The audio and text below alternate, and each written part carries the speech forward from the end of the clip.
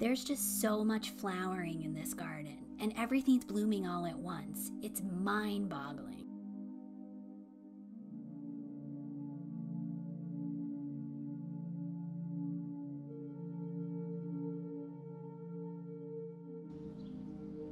A few years ago, Fine Gardening had the pleasure of visiting a garden that was arguably the most colorful and floriferous landscape we'd ever seen. This was a beautiful piece of property owned by Beth and Cappy Rothman in Sequim, Washington, and it truly took our breath away. In fact, we had to pull over before even arriving at the front door to peer through the metal gate that separates the driveway from the main garden. The one thing you notice about this garden immediately is just how ridiculously colorful it is. It's truly breathtaking. The landscape was planned, planted, and maintained by garden designer Sharon Nyenhuis, whose work has been featured in the pages of Fine Gardening numerous times. Sharon's challenge for this particular garden was designing it to have one peak. Now that might seem like a bad idea, but designing for one peak doesn't mean that the landscape only looks good in one season. It just means that you choose plants that put on their best show during the same 6 to 8 week period of time. This garden is in the Pacific Northwest, so a midsummer peak, when the rains have passed and the temperatures have warmed up, was ideal. The plants Sharon chose did not all bloom during the peak, but most of them did. Some of her favorites were border jewel Himalayan knotweed, the annual Dioecia, and an assortment of roses, Asiatic lilies, and perennial geraniums. The garden consists of a series of bermed island beds that all come together in a labyrinth-like layout. Between each bed are concentric gravel paths that crunch underfoot. The gray color of the stone provides the perfect stage for an array of colorful plants to spill softly into the walkways.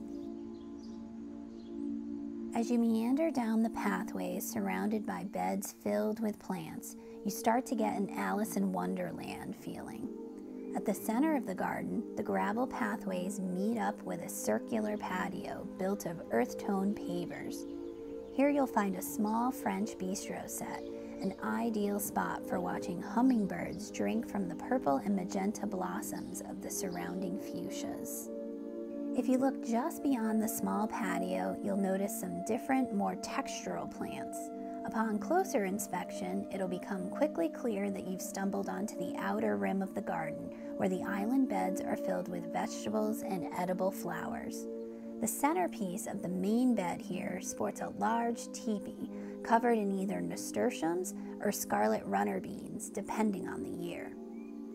Since this is a garden that peaks in midsummer, vegetables like rainbow chard, dinosaur kale, and purple cabbage, as well as edible flowers like orange marigolds, were a natural addition. When mid-July hits, these delicious plants hit their stride, looking as good as they taste. An arbor covered in sky blue clematis vines marks the outermost path on the back side of the bed, which is used mostly for harvesting the vegetables. If you spun around 90 degrees at this point, you'd be looking back towards the more ornamental areas of the garden. Here, large zucchini plants and the ferny fronds of fennel mingle seamlessly with the spiky purple blooms of anise hyssop and the stately rounded form of a Mexican orange blossom shrub.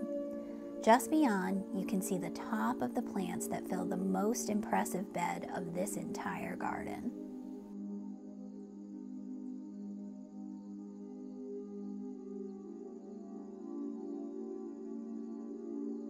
Walking a bit further back into the innermost area of the garden is a bed that makes visitors' jaws drop to the ground.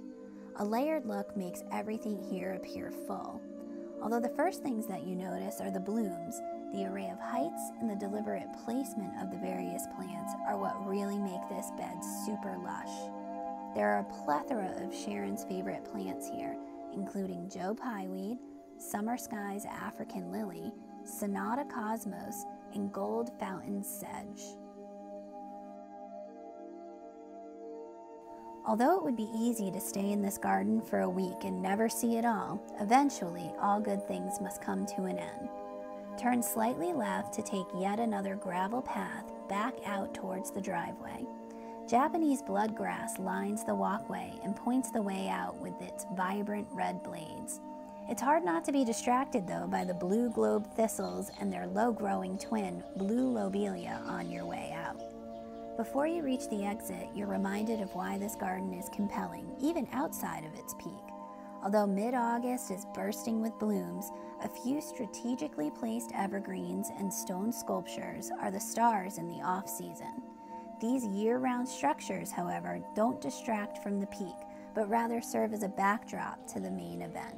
Pivot just slightly right and you'll notice the entrance gate to the driveway is just ahead. As the sun sets on the day, catching the ornamental grass plumes just right, it's easy to see why designing a garden for one peak is truly magical.